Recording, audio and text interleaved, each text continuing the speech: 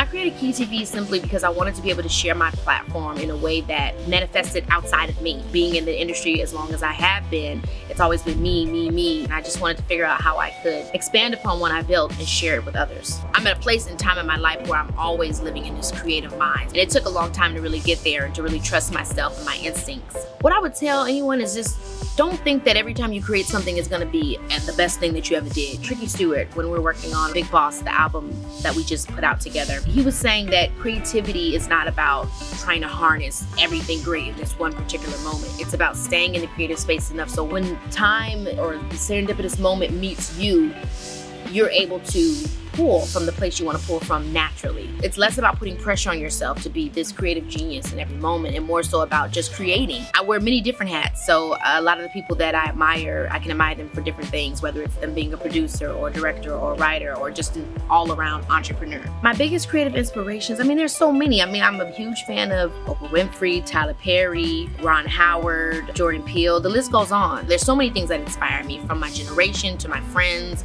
my family, and my baby. What you could say is like love and happiness inspire me. You know, to be able to be present in every moment is what I think allows me to create magical moments.